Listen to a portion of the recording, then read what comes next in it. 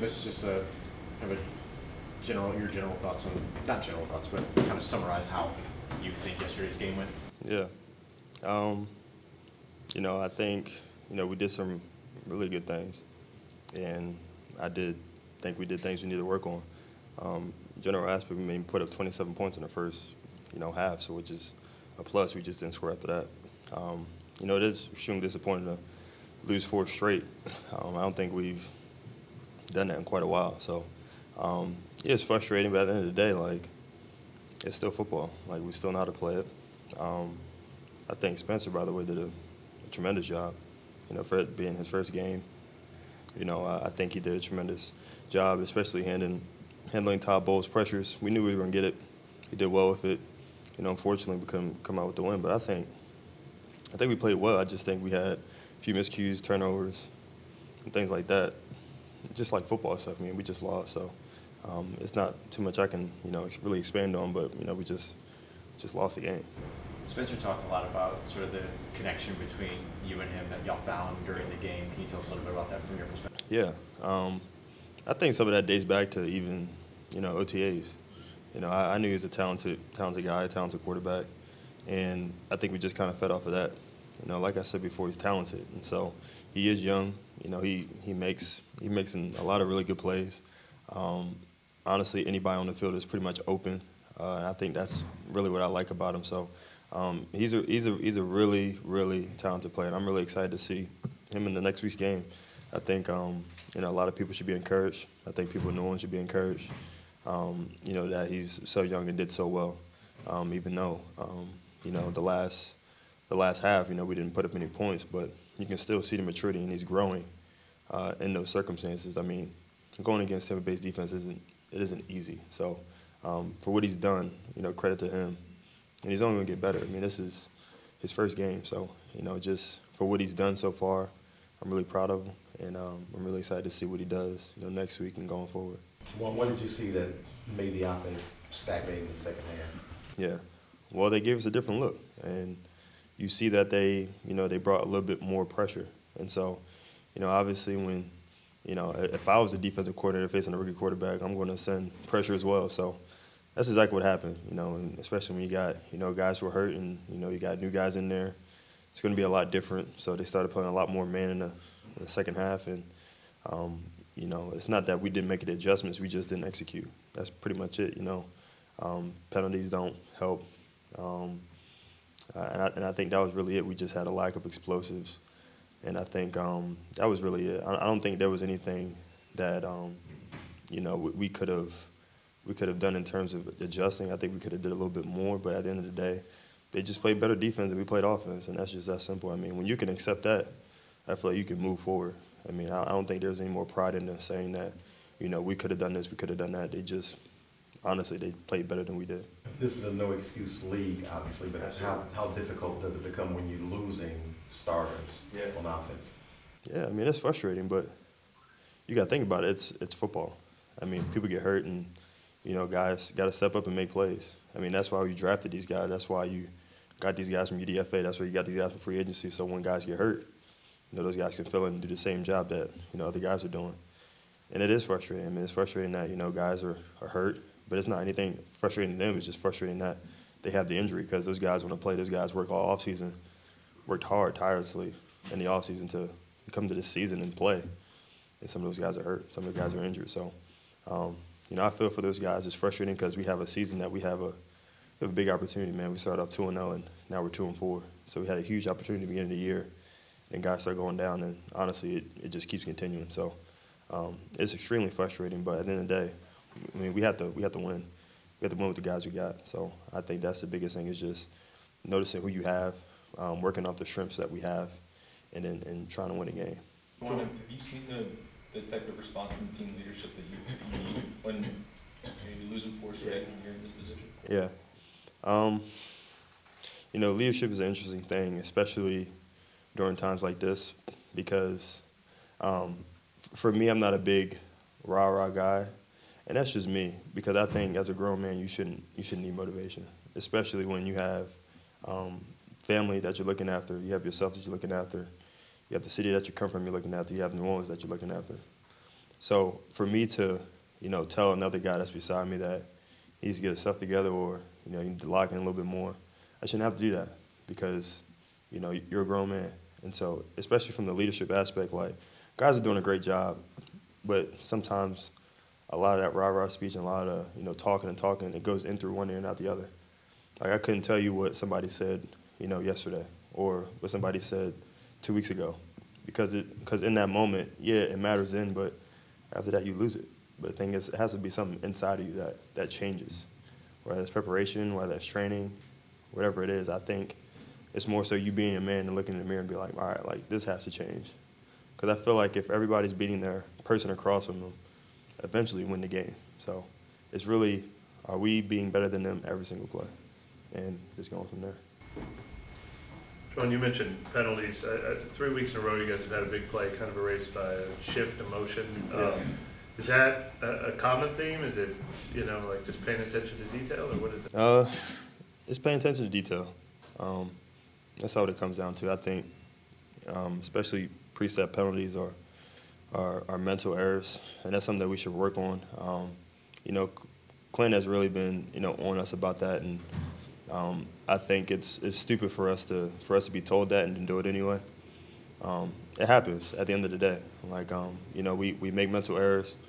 We are human, and it just sucks that it happens on plays where we make big plays. I think me and Spencer was talking today. The play that I had, I think we were down 3 or 4, whatever the case is, and we'll be going down scoring.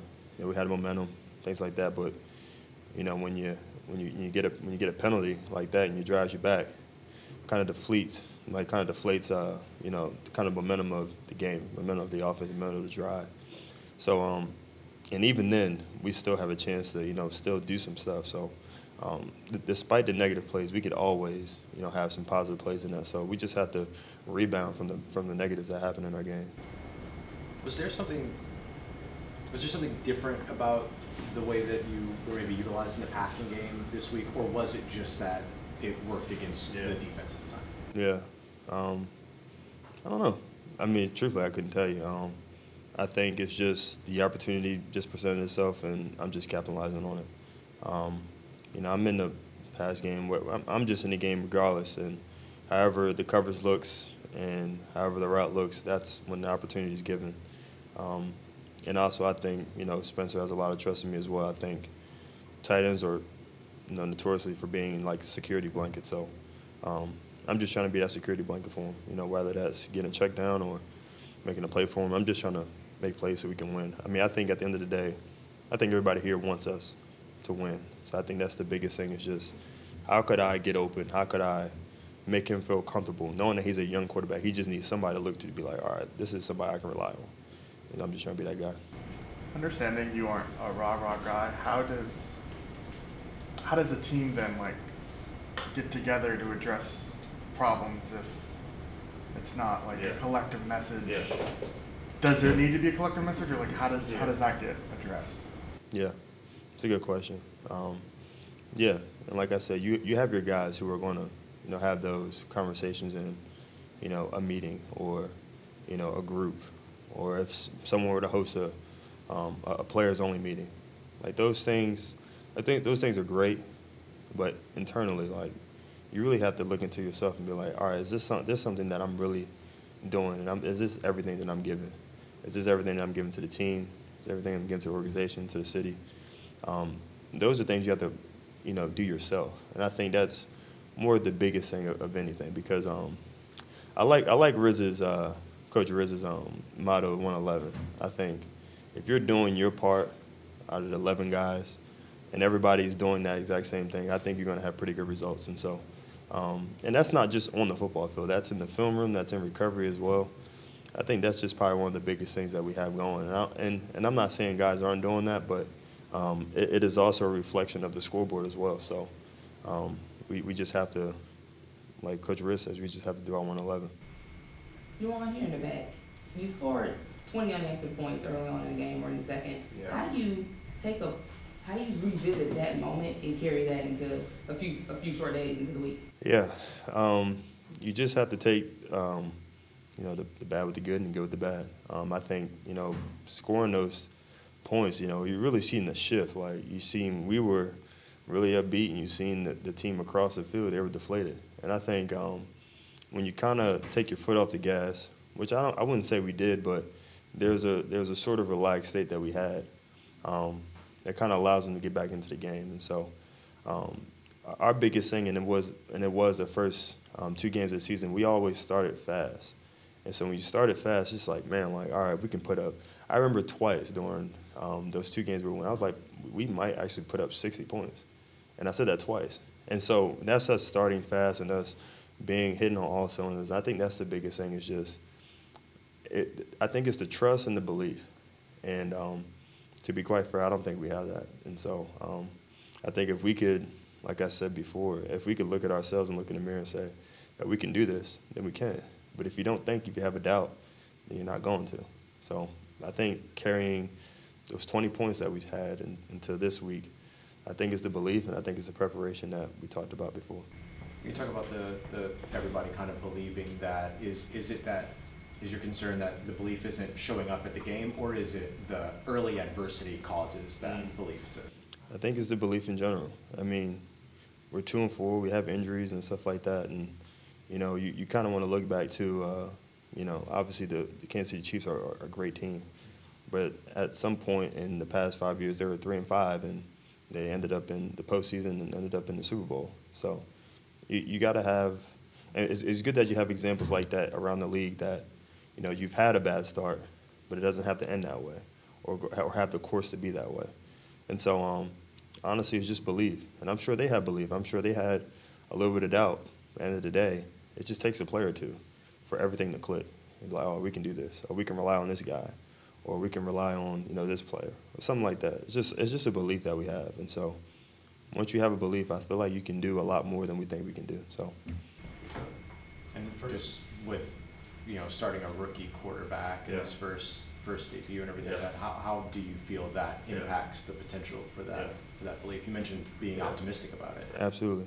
And like I said, I have a ton of trust in Spencer. I think Spencer's very talented, and I don't think it's him that's even hindering us. I think it's, we're just in our own way of hindering ourselves. And like I said, that could be preparation, that could be nutrition, sleep, just like the little stuff. And so what are we doing to separate ourselves from or be better than what we were last week? And I think that's just the biggest thing. Like, can we sacrifice, these next 11 games so we can go do something big? Or are we just going to soak in our sorrows and being 2-4, or we're going to end the season like 2-15? So, like, let's not do that. Let's focus on the next week. DeMario says it best. He says rinse, wash, and repeat. I can't tell you, what that means again, but rinse, wash, and repeat, that's kind of the thing. It's just kind of like washing what we did last week and then, going into next week with a new mindset. So that's just the biggest thing, just going into a new week with a new mindset and just winning the game. Like, we just, as easy as it sounds, we just have to score more points than the other team. Kind of along those lines, rinse, wash, and repeat. The first 2 weeks, things are building on themselves in all the right ways. You want things to keep going. With these last 4 games, how do you make sure there's not any sort of here we go again mentality when a little thing goes wrong and it becomes a big thing and becomes more than one big thing? Well, driving yourself insane is probably doing the same thing over and over again. So if we find ourselves, in the hole again, because honestly, we've been spotting teams like the past couple weeks for some odd reason. It's just like, man, here we go. Like you said, here we go again. But if we be like, all right, just forget it. That's what it is. Like, let's just score like we did those 20 points that we did, and it was unanswered. And so kind of just having those memories in your mind that we could actually do it. We could actually spot a team 17 and come back, and now we can win a game instead of losing the lead and losing the game. It's going to be like for you seeing Sean on the opposite sideline. Know that he was a guy that kind of had a part in giving you your opportunity. I mean, it's going to be great.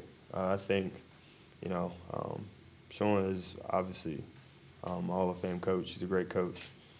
But then again, he is an opposing coach. So, he's just in the way of what we're trying to do, whether that is, the Tampa Bay coach or whether that's a Denver coach or whoever coach it is.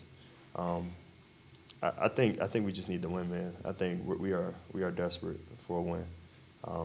Losing 5 games straight is just not something that I even want to utter anymore, or utter at all.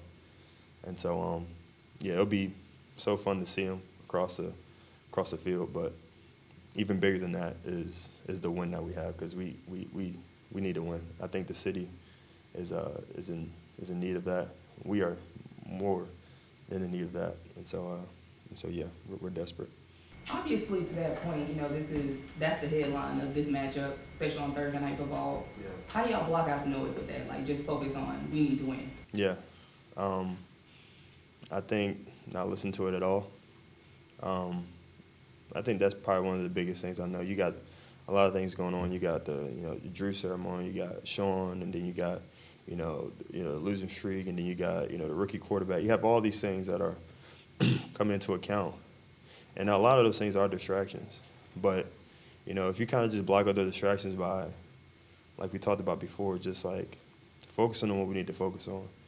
It's a short week, so you can't really do a whole lot. Like we have to be so good with our game plan. We have to be so good in being locked in on your keys, being locked in on your preparation, because literally, I mean, this is kind of an off day, but the next 2 days are like maybe walkthroughs, and then we're into the game. And so how are we going to be physically? Because we aren't going against our own teammates really hard. How physical are we going to be? How fast are we going to start? So that's kind of like the biggest thing for us. We just have to block out the noise. I mean, we have to. We literally have to. I mean, we don't want to put ourselves in a hole after this game. We kind of want to go into this mini bye, you would say, feeling pretty good about ourselves going into the next week. Dr. 2 more. Awesome. Thanks, guys. All right, y'all.